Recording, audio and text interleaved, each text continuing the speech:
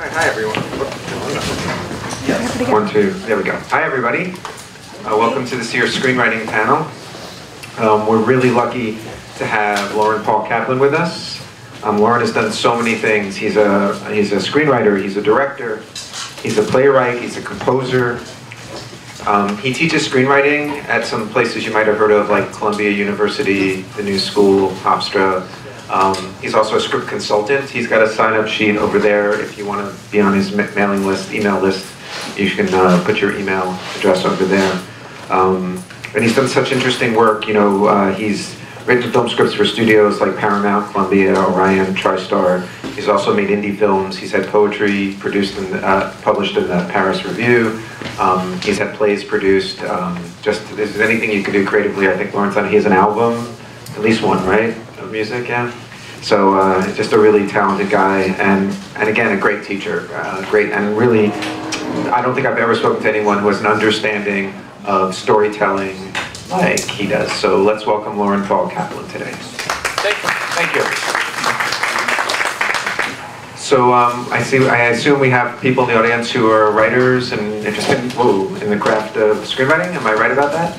So I want to tell a quick story of something that happened, and I want to get Loren's take on it. So about a year ago, I got a very angry email from somebody who is convinced that he's written, he said, between 10 and 15 scripts, and he is convinced that he has genius. But the only reason he's not working is because there are barriers to entry, that the gatekeepers will not look at his stuff. And if they would only look at his stuff, they would see that he's a genius and that his stuff could get produced. So, Loren, you work with a lot of students. What would your advice be to this fellow if he was here today? Wow. So I get versions of that a lot, and I feel it myself. I mean, barriers, there's barriers. There's people out there guarding the green light. There's tons of them. And there are barriers. And one could probably say that throughout history there's a lot of genius that goes undiscovered. Typically though, and it's really hard. This business, screenwriting, has two components, unfortunately. One is creating a great product, and the second one is selling a great product. And it's kind of sad that the second part oftentimes requires so much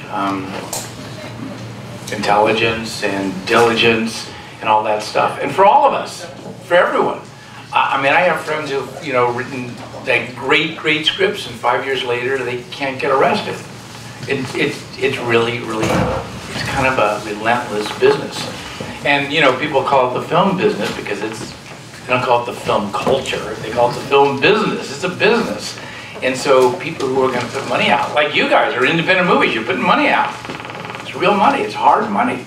And so when you talk in the multi-millions, when you consider that, gosh, in my lifetime, in our lifetime, most of all the studios have been bought by giant conglomerates.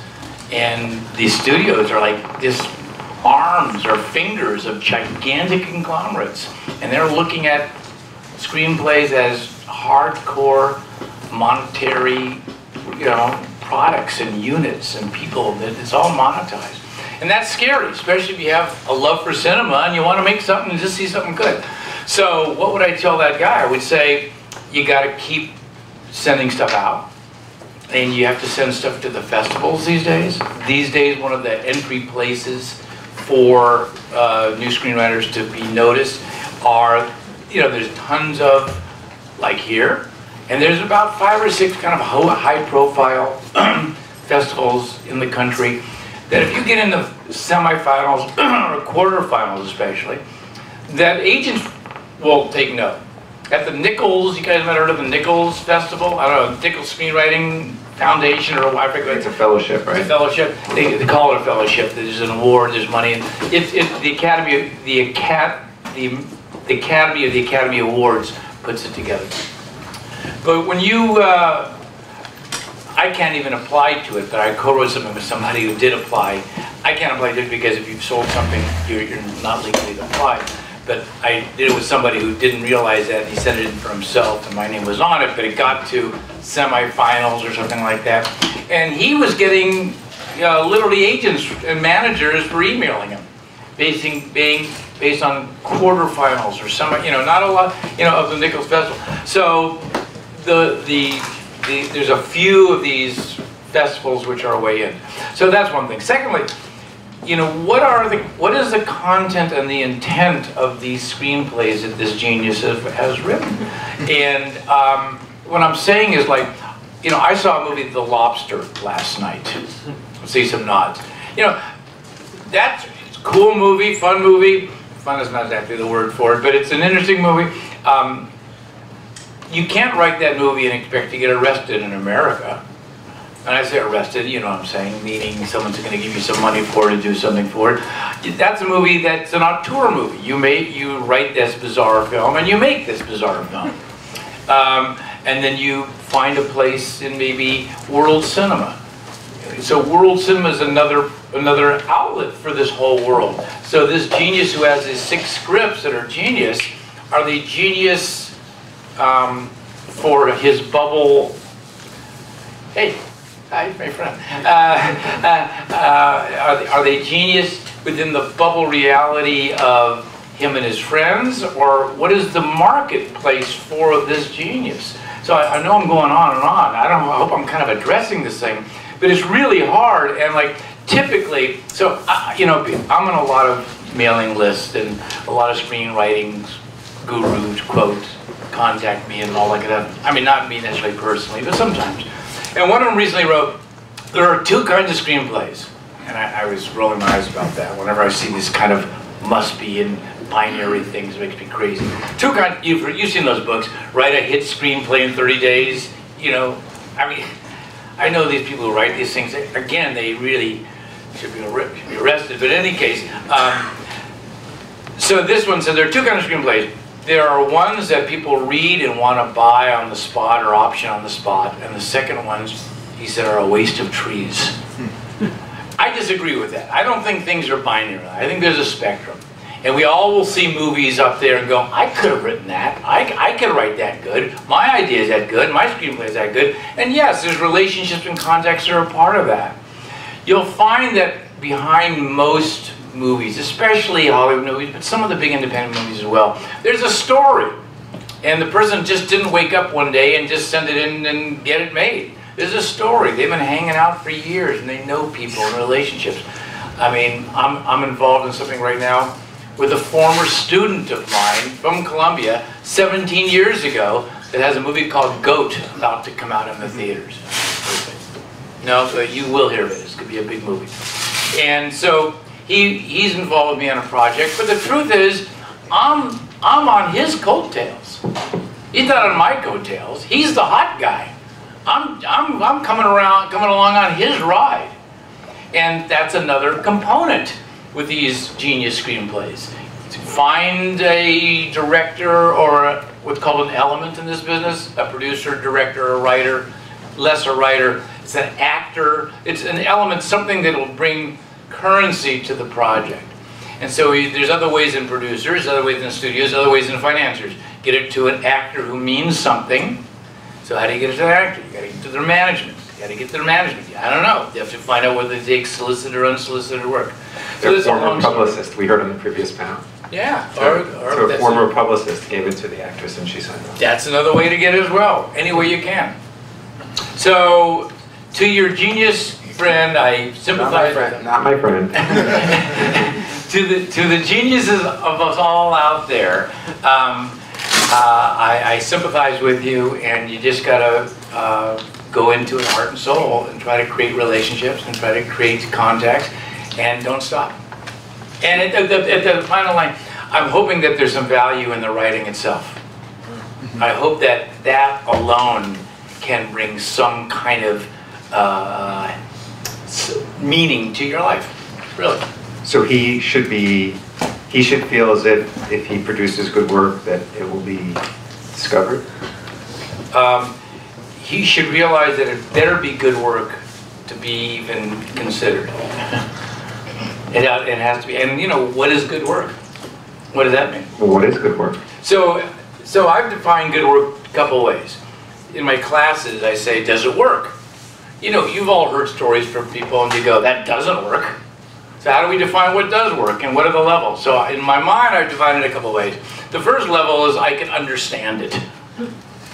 I don't say I like it. I understand it. I can follow the progression. The second level would be that I understand the progression and I'm kind of enjoying it. Kind of.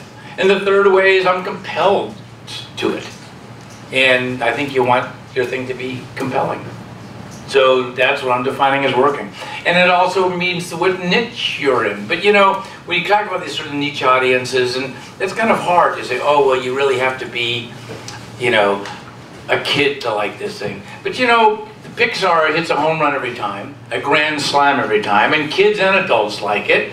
And they are a mix of people like this in a room, sitting around a table. But they sit around this table for a couple of years working on the outline before they even write the darn thing. And they just try to get all the beats really in the right order to tell the right story. So, yeah, what does it work? I'm hoping working, what I said sort of resonates with you, because we all know when things don't work. So, we've been talking very generally. I always like to make sure that we try and move to some more specifics so that people don't walk out feeling like woozy. And so one thing is, being a teacher for so long, you've seen a lot of work, right? So what do you see your students do year after year after year that they could do better or they could fix that would be good advice for everyone out there not to fall into the same traps as your students? Revise, revise, revise. People, and I, you know, especially when I started this, you're sort of so high when you finish something, you just kind of go, whoa.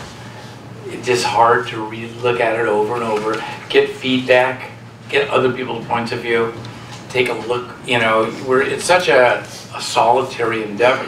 Even if you're writing with a partner, it's hermetically sealed and you need to get it out in the open and see if other people are seeing what you're seeing. And if they're not, it's okay too if they're seeing something that's working. Again, working defined the way I said. If it has resonance, if it's working for them. So I guess that's the number one thing is people are careless and they don't do the hard work of revising and really looking the work over. So before I let you go on to the next one, how can people better revise their work? Because I teach writing as well as you know, but more I teach journalism. And some people don't know how to revise their own work. That's well put. How can people better revise their work? Well, because this is a craft. Screenwriting is a craft. So I would hope that initially people would try to understand the craft. And there are people who just sort of jump into it. They say, I've seen a bunch of movies, and we always hear about that story of someone who did that version of things, and it worked, and they're a big success. But that's an anomaly. It's really rare. It's a craft. So when you build a table, you build it, and there's sort of equal distance between the end, and there's dimensions, and we work it out. It's like, it's a craft of building a table. And similarly, when you build a screenplay, it's beginning, middle, and end the same way. And we have to transpire that distance in time. And so there's pillars and there's things you could learn how to do. They're just pure craft. Structure is a huge, huge aid to understanding your story, where your story is. You might have gotten notes from people saying, oh, I like them towards the end, or I like different parts, or you didn't discover where the story is. I could give you a premise, but the premise is really kind of maybe a good premise, but where the story is depends on the execution of the premise. So understanding craft, number one, would be a good way before, but assuming you have a bit of craft, and now you need to revise, then you need to get other eyes on this stuff, because it's hard to revise on your own. On the other hand, when students give stuff to me, they just have not looked it over. And it's reckless, and they have not done the basics in terms of like capitalizations, and I can't tell you, if you want to turn off professional readers, mess up with the format. And the format is so easy because you can get it free on what's it called? What's the download? Celtex. CELTX.com is a free screenwriting software. But I mean, you can get anything. The format's pretty available, and people still neglect typos and all this kind of stuff. And readers understand who are the first line of defense of keeping the guards. They are looking for excuses not to read this stuff. So give them an excuse and they will say, great, next. Real easy. So does that begin to answer? Oh yeah, that definitely begins. But let me ask you, I want to follow up on something you said. I want to let you finish them. So you said get people to read it. Who should read it? So so this is good. You know, who should not read it, although even they, at the last resort, are fine, are your friends and family. Because they love you and they are thrilled to read a screenplay because they never have before. And by the way, if there's no one else, it's a great place to start. And why not? You know, come on.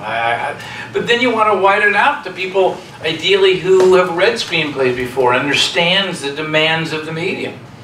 But, you know, again, you just want to get somebody else. I'm really not against friends and family reading the thing. Just understand you have to give permission to your friends and family to be really critical.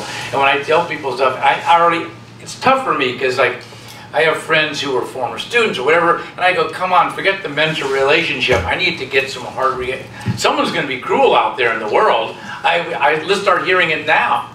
And if I mean, not to be cruel's sake, but really tell me where it's not working for you. What's not going on? So that's a start of who to get it to read it to. But ideally, I mean, there's a lot of people. Listen, a dear friend of mine who's a pretty big novelist. He always pays to get editors these are novels, to read his novels. He pays kind of real money with the notion that that's the only way he's going to get real.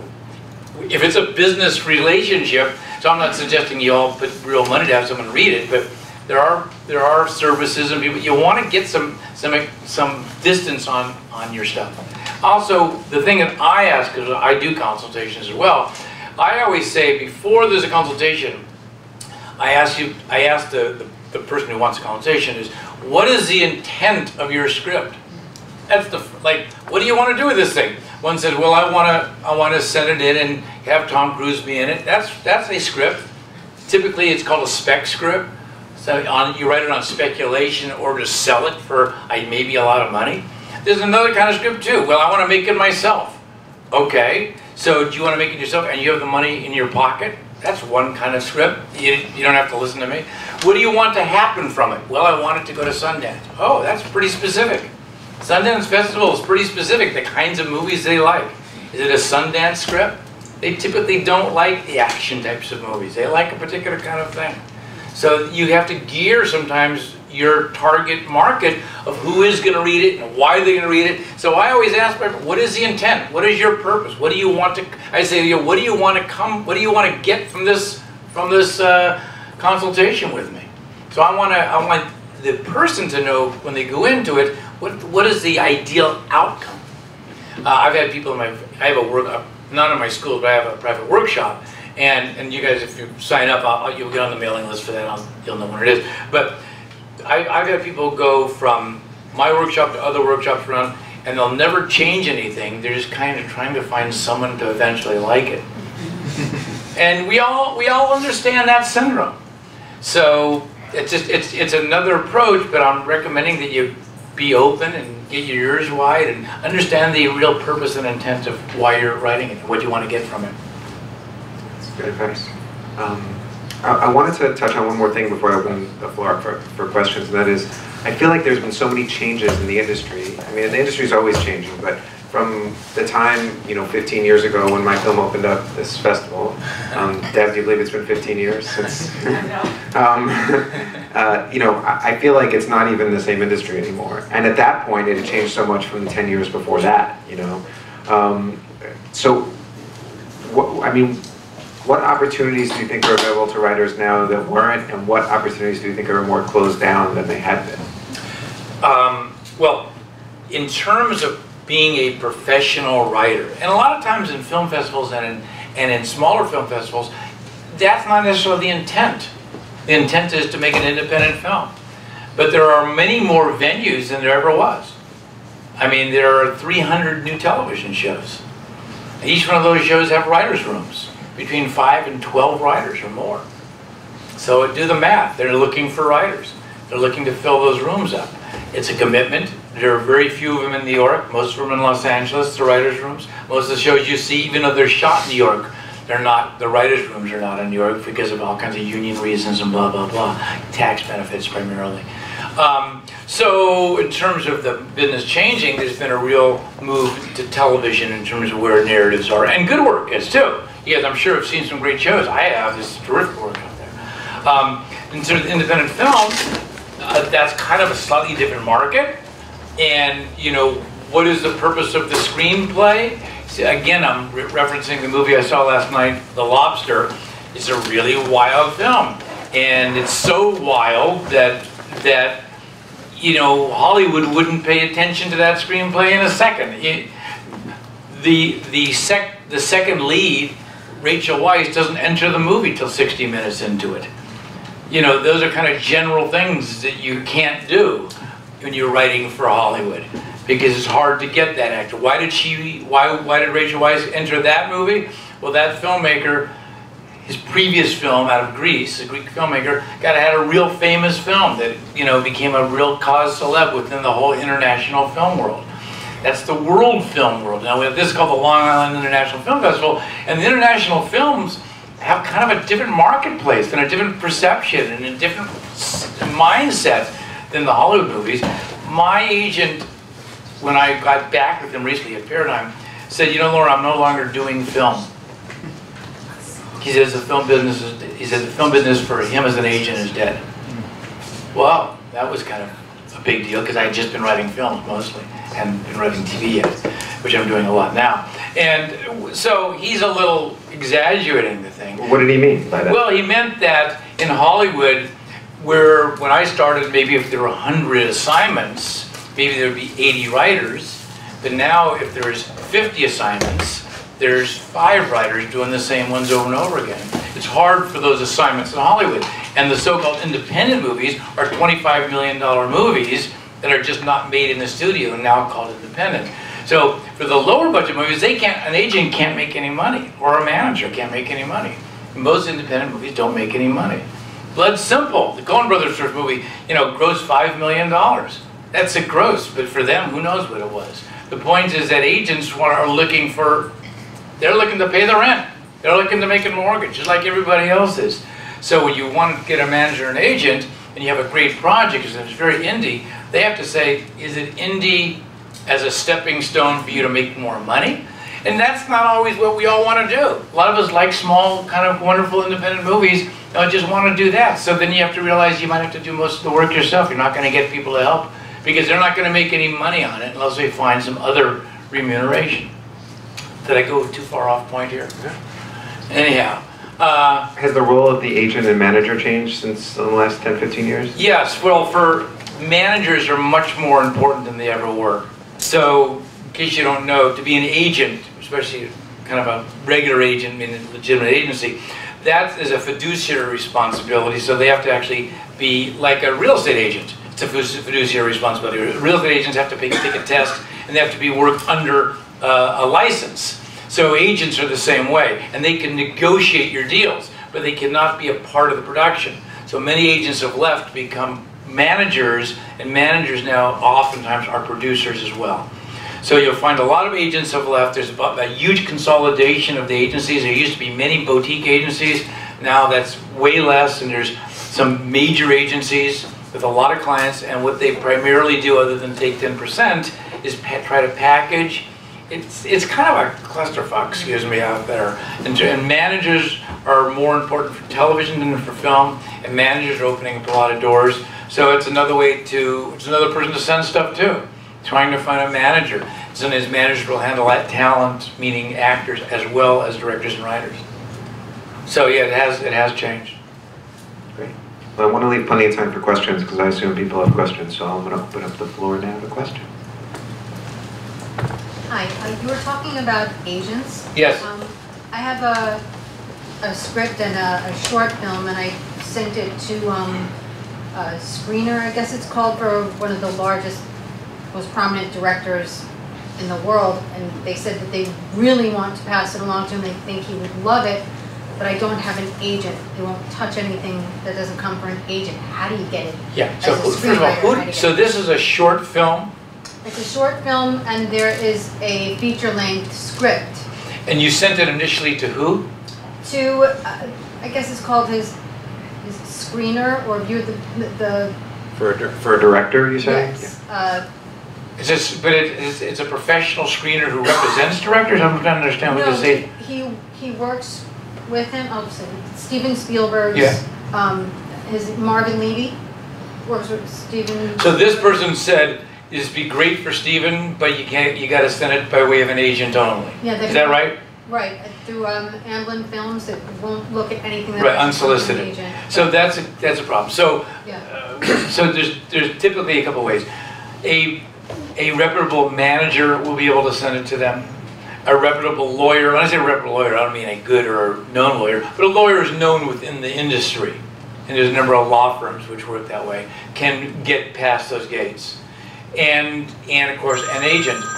This is, sorry, let me turn this Your agent. phone off. I know, it's so embarrassing. I'm gonna turn it off as well. Oh, it's Hollywood calling. $1 million. So sorry, guys. Yeah, so it is difficult to get stuff read. Again, it's through the managers and lawyers and agents to get it through. And the other way is sometimes unsolicited places will say, we'll accept it if you sign a waiver that you're giving, so that if every movie gets sued, especially every Hollywood movie gets sued. I got a story by credit. I wrote an initial script, and the movie lost $18 million. They tried to sue us. I mean, there's no money. Every movie gets sued, and the big successful movies get sued multiple times, so everyone's trying to protect themselves. So, But how do you go about getting an agent? well, I would recommend trying to get a manager first, or there are some agents, but there's a lot of agent guidebooks or online, and you have to send and find out which ones will accept either solicited or unsolicited, and you have to be able to write a query letter to them. Do you accept it? And you have to be able to hype yourself in a paragraph, not much more, so that you can get them involved in you. I would suggest. The Writers Guild has a list of agents that are certified by the Writers Guild to be literary agents. They don't write back though.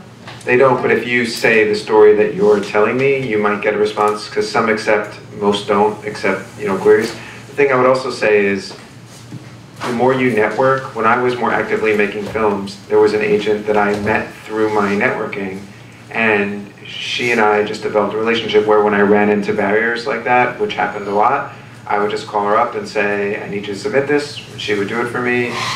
This person wants me to write something. Here's the contract. Can you look it over? She would represent me and do the negotiation. But she didn't list me and her clients, and I didn't put on my website, I'm represented by so-and-so. We just had a relationship that when projects came up where I needed an agent, she would do it, and if there was money, she would take a cut, and if there wasn't, she just did it because we had a relationship. And it's not the kind of thing that I got through a query letter, it's just through networking and meeting people and talking to people and things like that. And another thing regarding that, has a short film played festivals? We just wrapped in January. We've been in 2 festivals so far, and we've won 3 awards. Well, I mean, that helps.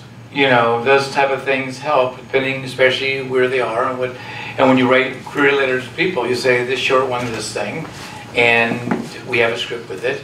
And if you could define it, the slug lines and how you define these things, really quickly to make them interesting is a big deal. So spend some time on the descriptions of what these projects are, so you can pitch it really easily, even on paper.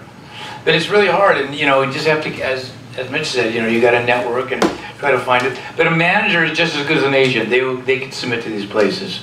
So that's another whole realm of places to consider. And again, the big industry of lawyers too. Yeah, that's one that people sometimes don't realize, is the lawyers. Yeah. And I know several people through the years who went that route as well, and I actually make use of that sometimes as well. Yeah, absolutely. You submit your work through a lawyer? Mm-hmm. Wow. So But it has to be an industry lawyer. Yeah. Again, when I was more actively making films, I had a lawyer that I worked with, and there were times where I needed to submit, and I would call him and I'd say, can you submit for me? And he said, sure, and yeah. because he worked in the industry and people knew him. Our newest company, yeah. Yeah, well, he was a solo guy, so Yeah, they knew cool. him. Yeah. Other questions? Usually it's all questions. I know, you guys usually have tons of questions. Well, if you don't have questions, we could make something up. But you can sing. You could sing. There you Yeah. go. What advice do you have to first-time screenwriters in terms of shaping a story, shaping a script, shaping dialogue? Just those who are just beginning, what are the basics like? Well, So that's just that's a great question, but can I just fine tune it a little bit to make him give a better answer? Sure. So basically, I think what you're saying is someone has an idea. You started earlier, it's like there's a premise, but that's not a script, right? What is the process to go about turning a premise into a script? Is that okay? Yes. Okay.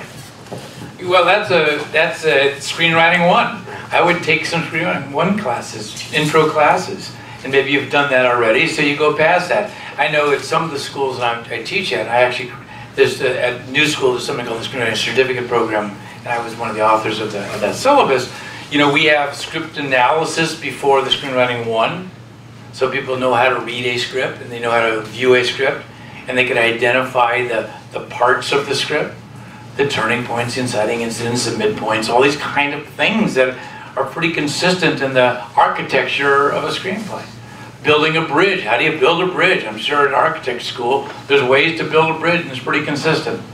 So, you know, learning the basics through script analysis and or from basic screenwriting classes is a good start. There's books about that stuff. I find that it's hard to oftentimes learn the stuff from a book because it's sort of like learning to dance from a book. You kind of have to hear the music. You know, the book says make 2 steps to the left, count to 3. I mean, it's hard to do. You want to hear the music. And classes tend to do that. And getting involved with kind of a workshop that can kind of help make sure that, God, is my idea insane or not? I think the great point about that is understanding structure is probably the first step, and it's the most important thing, because people think, I want to make a crazy indie film, I don't need to know about structure, but that's not true. Because first of all, most good indie films even do have adhering to a kind of traditional structure of storytelling.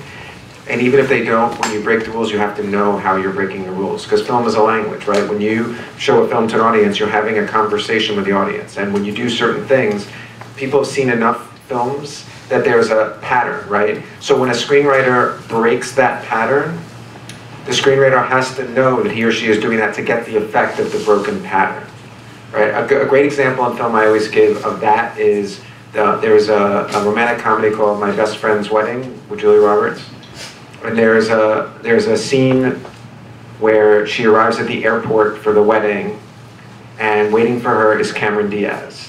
And they shoot Cameron Diaz in this total glamour shot where her blonde hair is streaming and the sun is coming down on her in the terminal.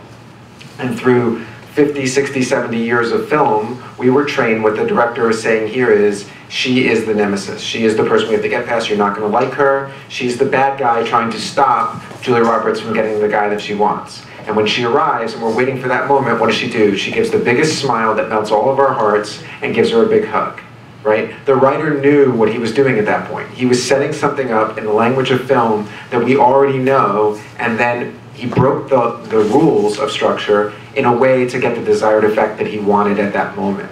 So even if you're not going to write in the traditional 3-act, 5-part structure with an inciting incident in the first 10 pages and all that other stuff, you have to know what you're doing when you don't write in that style.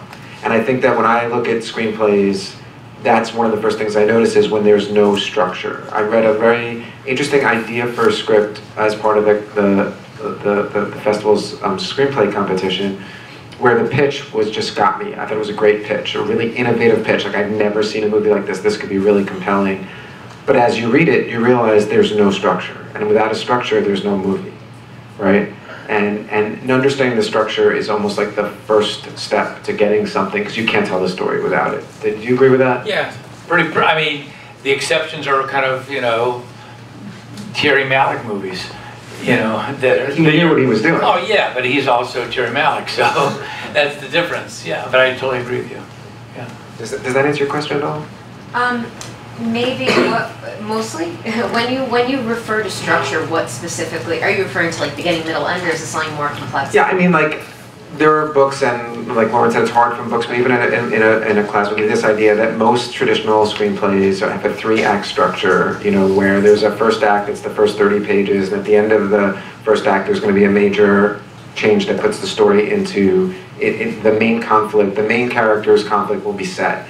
Before that, the first part is going to be the inciting incident, which is the action that makes the film go. The person getting drafted, the bank being robbed, whatever is going to start the action. And there's a midpoint climax halfway through the second act, and then there's a second act climax where everything, you know, if you read the hero's journey or whatever, that's when everything looks the opposite of what it's going to be. The hero is, you know, dangling from the castle wall. It looks like he's going to fall, you know. Yeah. And then the resolution of the hero's journey is the third act climax. And there's a denouement after.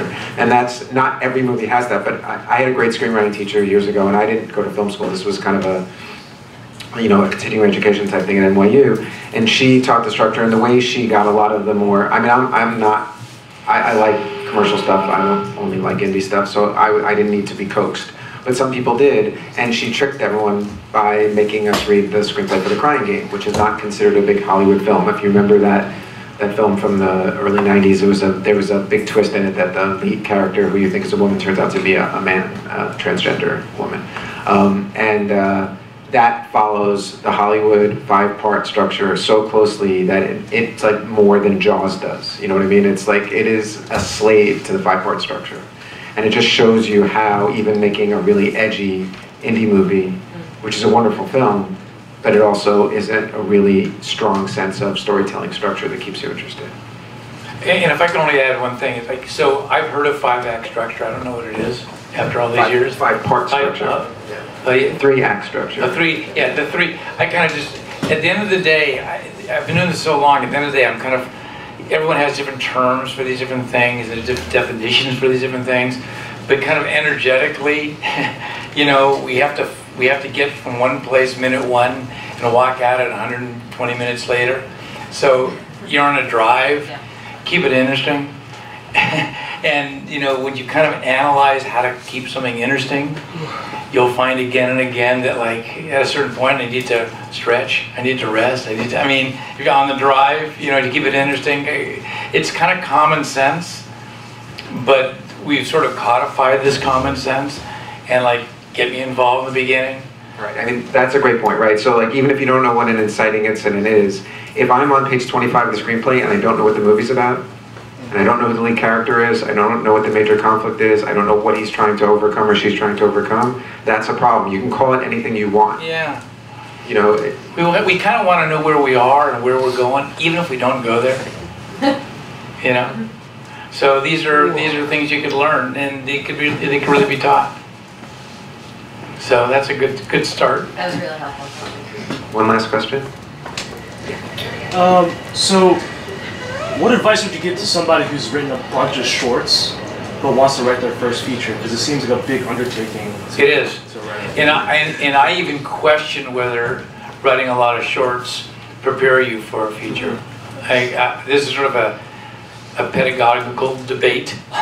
You know, there's like, should you take a short class before you take a feature class, and all that kind of stuff. And I don't necessarily think that shorts add up to features. I mean, shorts in many ways, the award-winning ones these days, are kind of like commercials, really. But on the other hand, you can find the beginning, middle, and end. It's not always 25, 50, 25% as the classic 3-act structure. But shorts, so I would say just jump into this thing. And if if you've made some of these shorts, it might give you some understanding of how long things take. New screenwriters have a really difficult time understanding how long things take. So they will start their movie, and then things will happen by the middle of the movie that should have happened in the first 10 minutes or the first 20 minutes. So would it be worth it to write like an outline before? 100%. Not even question. 1,000%. And I can always tell screenplays that the person just jumped into it.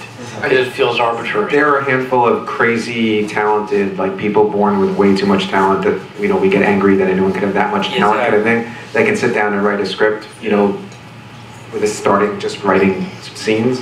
But that's not the way human beings really can function. And I've heard of it, but I don't know. And I know a lot of really famous screenwriters. No one, you know, you have this thing outlined pretty clear. And I mean, who's a great screenwriter? Billy Wilder. I was reading, there's a biography of his, and he said that he would work with Billy Wilder did something like it hot in a million classic movies, you know, Department, based on oftentimes plays and books, and a famous guy.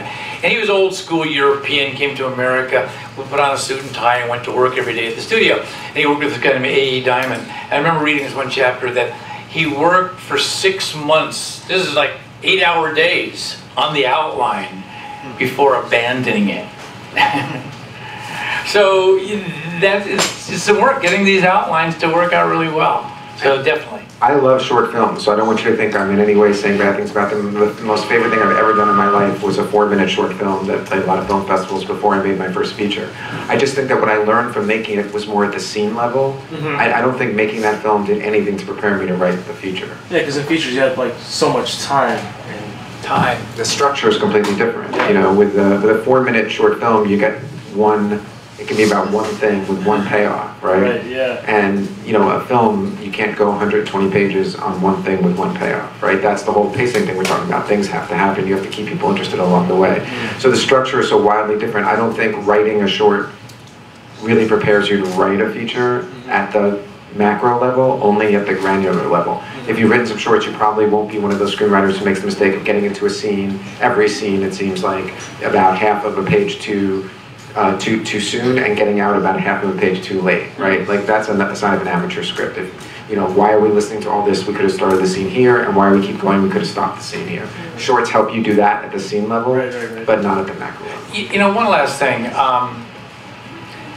We're talking about writing, and outlining feels different than sitting writing a screenplay. A lot of people don't like the outlining thing because it doesn't feel like real writing, but it takes a lot of effort to put that outline down, and you have to conceive it in your head.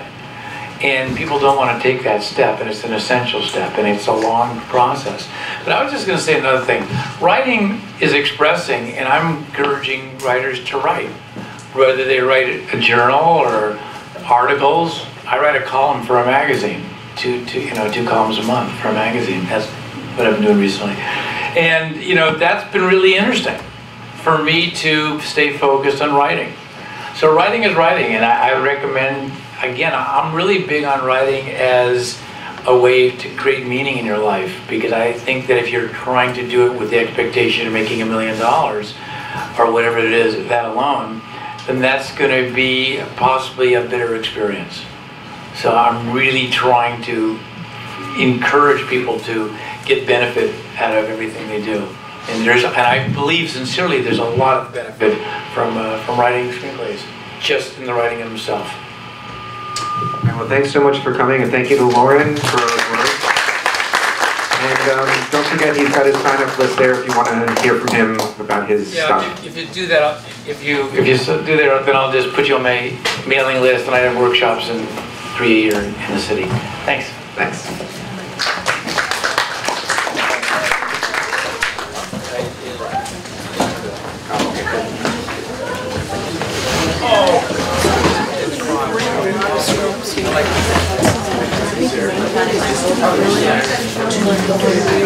Sometimes, like when you're you'll learn how to read your own stuff, but if you can't,